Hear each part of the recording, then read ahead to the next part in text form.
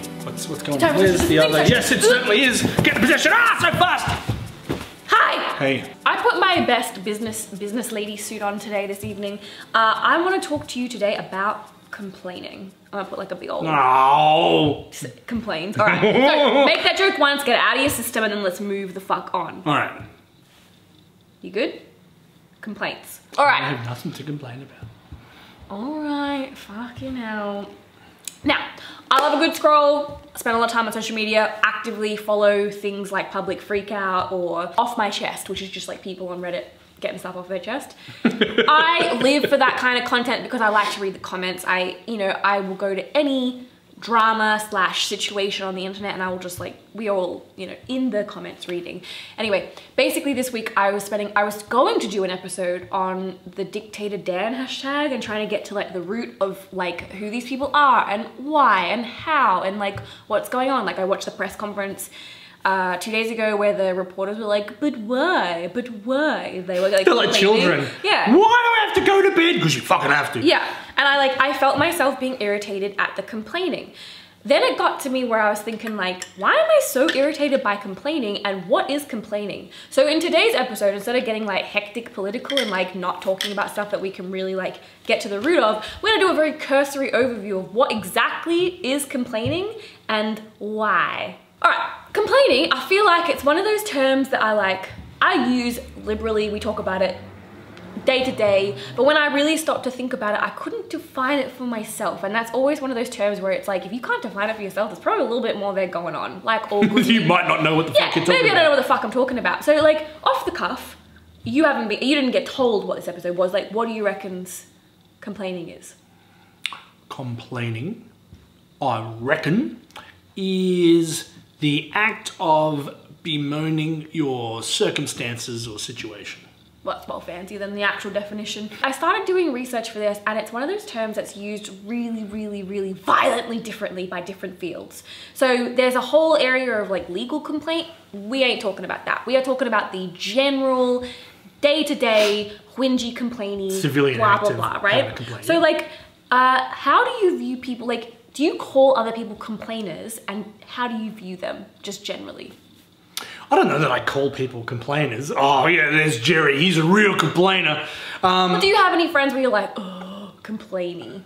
Like people who are like, or have you ever cut people out of your life for being like mad complaining? I probably use less flattering terminology than complainers.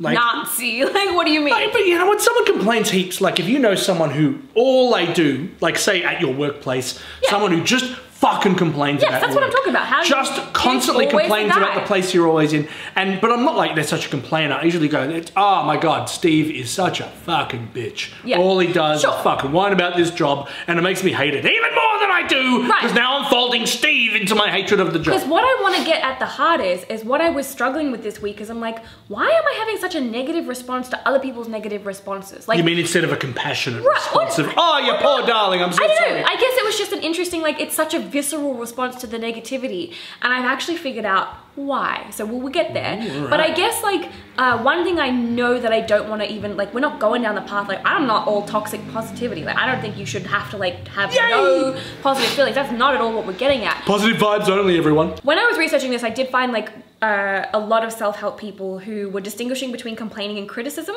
They kind of seem to liberally just define it for themselves. So some people suggested complaints are looking at the action, whereas criticism's looking at the whole person. And then other people, now I've got a few clips that I want to share with you. We're gonna look at an excellent clip from Whitney on the Weekends. You're gonna love it.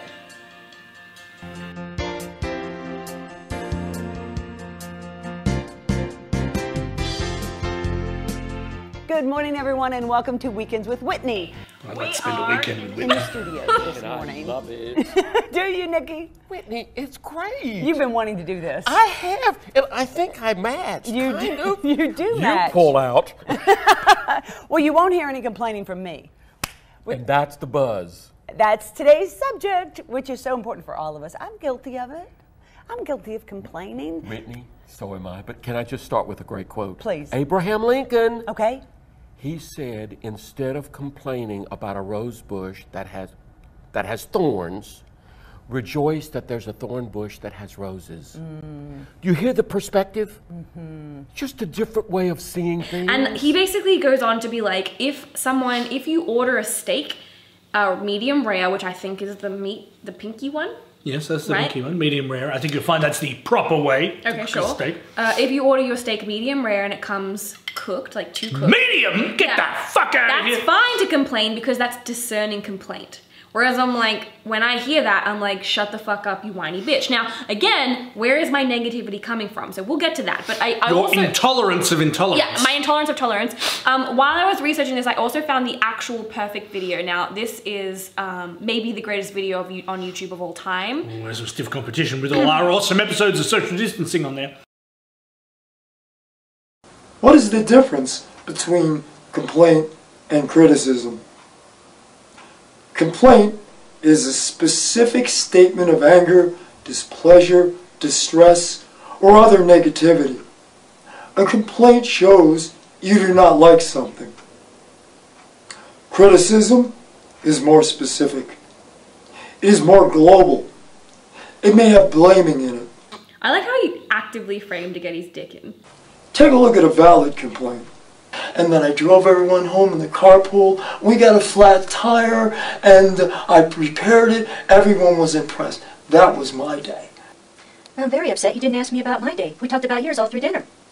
Compare the same complaint as a criticism.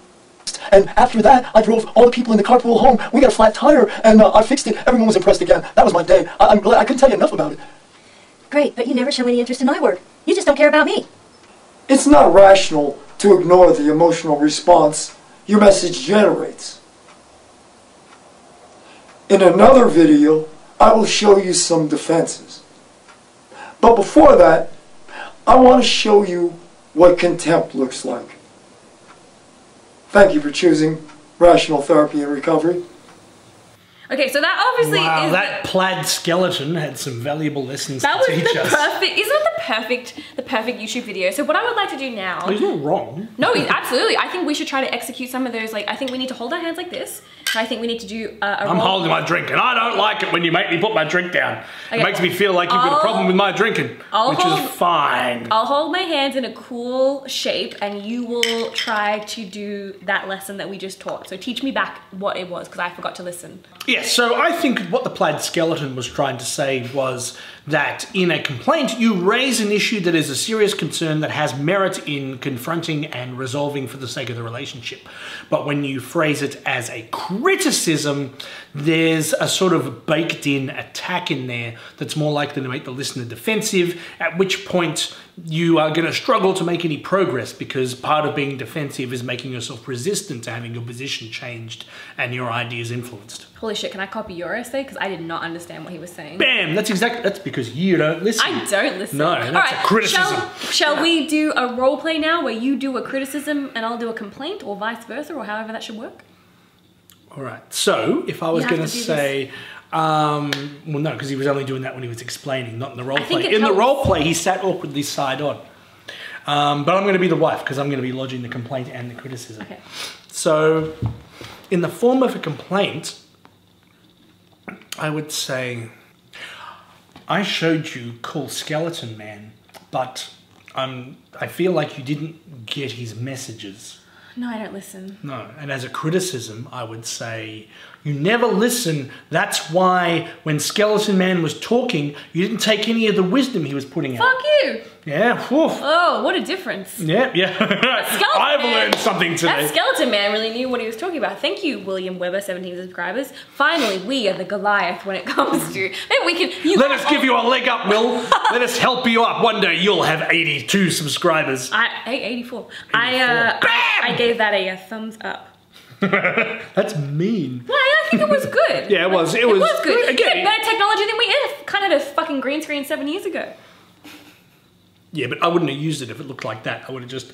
How horrible did his home look that he was better off with those lasers? He was synthwave. Yeah, but look, you can only do that vaporwave shit if it's ironic and not just... Really? Yes. It's not earnest vaporwave. I made it look as good as I could. The Flight of the Navigator isn't synthwave, it's just wave. They were just trying to make the coolest looking film ever, and they succeeded. From Merriam-Webster and other online dictionaries, because who has the actual one, it is, complaining is the expression of dissatisfaction or annoyance about something, usually your wife, because shut up. Yeah, am I right? Am I right? No, I'm not. All right. Other studies have pointed out that there must be a complaint threshold. Now, I think this is where the irritation comes from. Because is that what you're like, no, with your complaints? No. It's that thing of like when some people are complaining about stuff and you're like, ugh. Like you were talking about how your friend... You stop taking it in. Yeah, because it's like for you, the complaint, like if someone's complaining about, you know, living somewhere crazy where there's like no government and no money or no food or whatever, you're like, yes, that's not really a complaint. That's like, who am I working with who's from like the bad I don't know, whatever. But like if you are just complaining about like my pencil is broken or something every day and you're get a new pencil, get a new pencil Sylvester or whatever the guy's name is, Pencilvester. Get out of here with your reference. So this is a thing that's called a complaint threshold, and it must be reached before someone decides to grumble, okay? So this is the level where you're like, usually you'll just like let it slide. You'll just be like, oh, fuck. Oh, look, fair. Who doesn't hate getting stuck in traffic? So the complaint threshold's kind of like where the level you gotta get to in order before you say some shit, where you start complaining verbally to other people. Oh, is that where you just go, shut up, Karen! If a complaint happens in a forest and nobody's around to hear it, does it really happen? Was it lodged? Yeah, was it lodged? Was the complaint lodged? So basically, one complaint threshold is still being studied, but one of the facets of it is this thing called locus of control, which is how much a person has, how much control a person feels like they have in any given situation. So I think the lack of control. So if you're at like an airport, we all complain all the time because you have no fucking control. Is it one of those things where, you know, the pat response ends up being, it is what it is? Yeah, I think. Which basically means I cannot help you in this.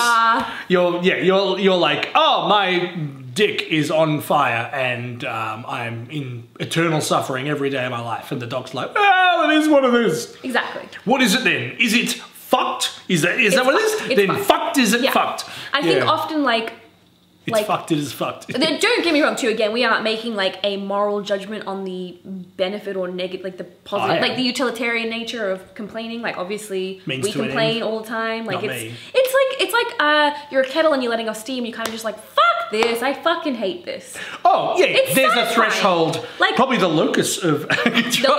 But there's a threshold where you go from it's just letting off steam at work to your entire discourse revolves around your complaining about this place, but you never fix it, and all I got to do is hear you complaining. What I was, and I can't stand no more. I think what I was frustrated about myself to this week was like I was like this episode was going to end up being complaining about complaining, which is not, I hope, probably what we're doing anyway. Shit, it's happening! Right? But it's that thing of like, I'm like, I love complaining. I consider myself a fairly complaining person. We like a good complain. But then when I see it in other people, I'm like, oh, shut up with your complaining. Like, even though I'm like, that's a perfectly valid reason to complain. Sick of hearing it.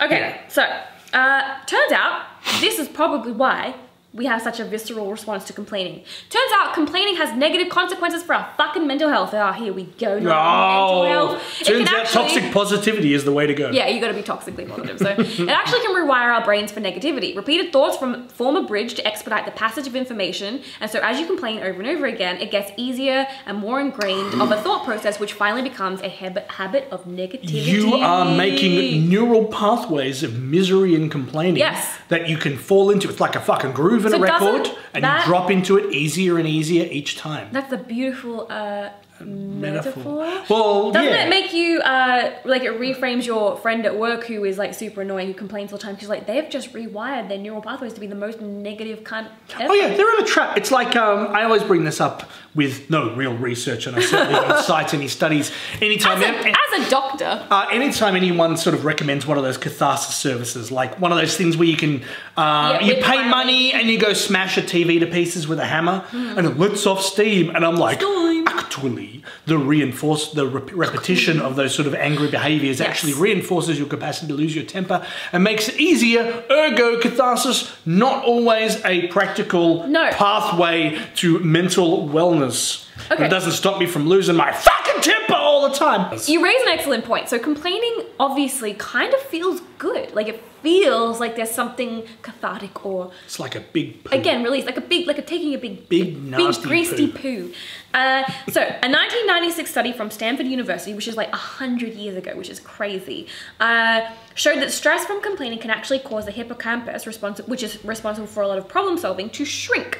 Complaining releases fucking cortisol, which is the good old stress hormone, which is probably why it feels kind of so intense or immense. Give me some of that cortisol hit. High levels of cortisol over long periods of time actually has a thing that creates a syndrome called, and this is going to make you know how good the syndrome is, it's called Cushing Syndrome. Peter Cushing Syndrome? Exactly. Excellent. Check out the symptoms of that shit. Too much cortisol can produce some of the hallmark signs of Cushing Syndrome. A fatty hump between your shoulders, a rounded face, and pink or purple stretch marks on your skin.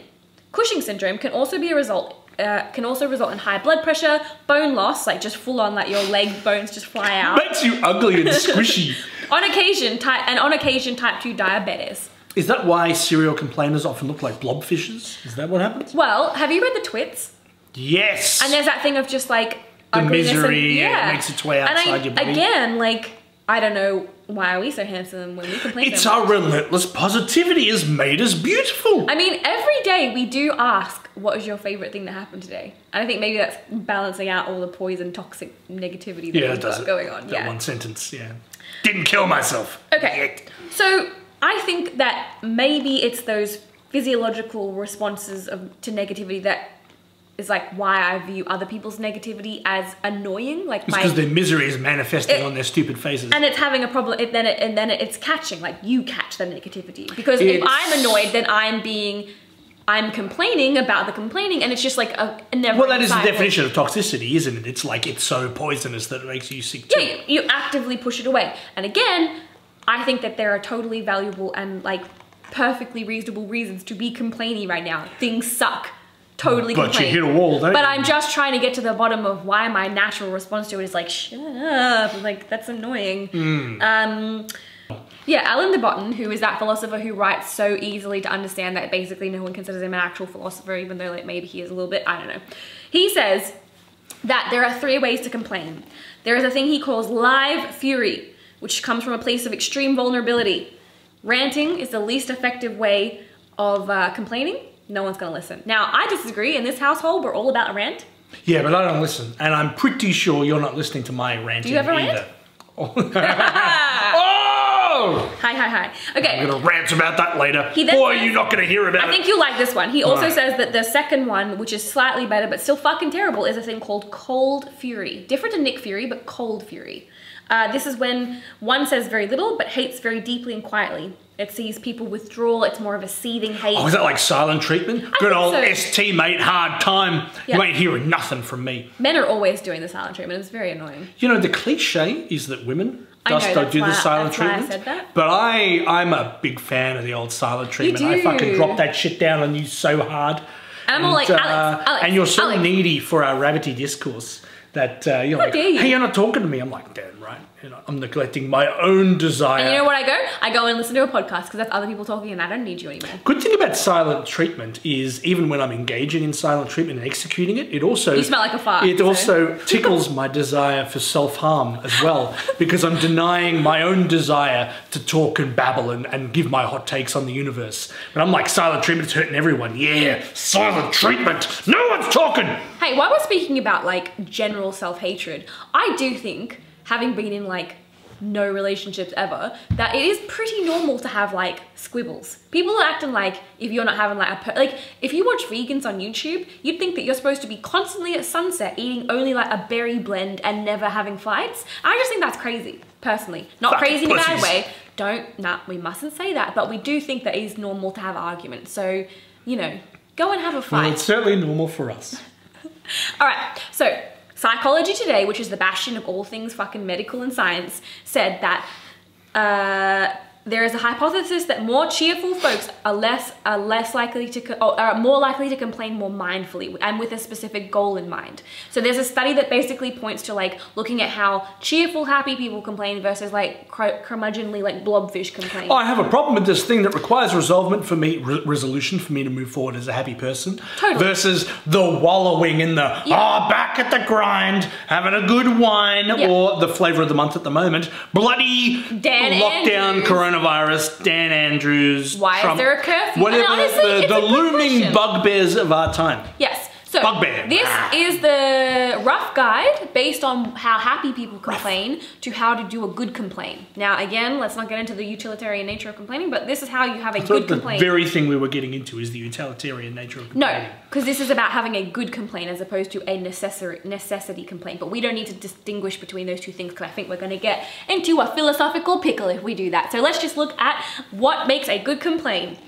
We want to avoid dampening your mood by complaining only rarely, which is obviously impossible. So strike that from the list. All right. Can you do that? Fair. Stop complaining is how you have a good complaint. I suppose that way it's like... to make it special. Yeah, like if you're... That's really, like only masturbating once a week or something. I mean... No chance of that. All right. Next point. Complain only in instances where you believe it will affect real and positive change. I mean... Oh, what? I can't do fruitless screaming at the clouds? Have you, The fucking world! That's what a gripe is. That's a very, like, insignificant complaint. A gripe. Sometimes it can be major things like the passage of time, the ravages of age, the fucking patriarchy, capitalism. Like, they're all major things. This fucking show! Yeah, like, they're all things I can't fix, but they're fairly major. And you do, I hear you like, big bugbears. I'll just be like working and I'll take my headphones off for a second and I'll hear you screaming from the other room about because I've dropped a spoon or something. It's some catastrophe. I've taken. Scream a lot. It's like, and it doesn't take much. It's like, and now I take the spoon. This requires rinsing. Well, I will turn on the tap and hold the spoon under. How could this happen? It's not fair, motherfucking shit. Because you've got neural pathways that you've dug into canyons over time where you're like, screams are your natural response to like a bit of a splash. Those trenches like gouges I've eaten out of my own fingertips in anxiety. Slip back into that groove so easily. Get into the groove. Here's the third point about how to fucking complain like a in a psychopath. healthy fashion. Consider whether affirmation or some other strategy will work instead of complaining. Now, this to me, I have to say, seems like the kind of point where it's like tips on how not to get angry, and it's just like, don't get angry. And I'm like, affirmation. So this is when I'm like, Josie, I noticed that a non-recyclable chip packet is in the recycling again, and you should respond with, that is very interesting, Alex. I take on board Thank you for bringing that to my attention. Instead of being like crumpling up it in your face and taking a dump on your desk. As opposed to just putting the headphones back on. That's what I do now, isn't it? I'm just like, I can't. Time and time again, what are we going to turn them into? More chip packets? That's not how recycling works. A banana peel? Yeah. You're right to block it out, to be honest. I deserve to be ignored when I'm carrying on like that. Okay, so this is the fourth point, and I think this is where I'm coming to after 10 years of being putting up with my shit. Heteronormative relationship. Limit your exposure to complaining by limiting your exposure to complainers. So I just pop my headphones back on. Like, honestly, guys, if you can't hear your partner complaining, it's not happening and it's not real because you're perfect and he doesn't know what's wrong with you. Our capacity to physically distance in this fine compound in which we're doing lockdown is not only a secret to our survival of stage 4 restrictions. I call it I love horse blinkers. It's it's integral to our survival as a couple for 10 years. You gotta have your alone time. Like, just like how we can spend 8 hours a day in the same room, but not be in each other's space. And very occasionally we'll growl at each other like the cats when we crowd each other. Yeah. Don't you fucking hiss at me. That's weird. It's a weird mouth shape. I can hiss in other ways, but I like that one. I like that one too. It's right outside.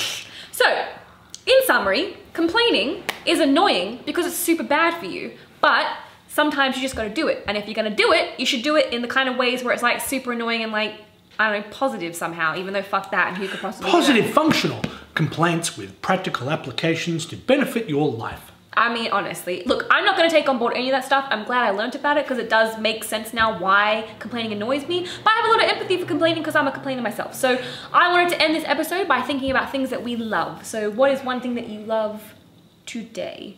I love taking useful advice and pushing it to the side and not putting it to work in my way. So I'm going to take this excellent advice for how to complain, and I'm going to file it next to making my bed in the morning and sorting out my paperwork and keeping on top of my engagements. And I'm just going to push it to the side, and then 2 or 3 days from now, I'm going to take great pleasure in having a bloody complain about that fucking idiot, me, who's made my own life difficult. Oh, that's a beautiful sentiment. Joy. Let's leave this episode there. Like and subscribe, or don't, or just complain in the comments below. Have a good fucking whinge about a show you're not watching. Yeah. I know I will.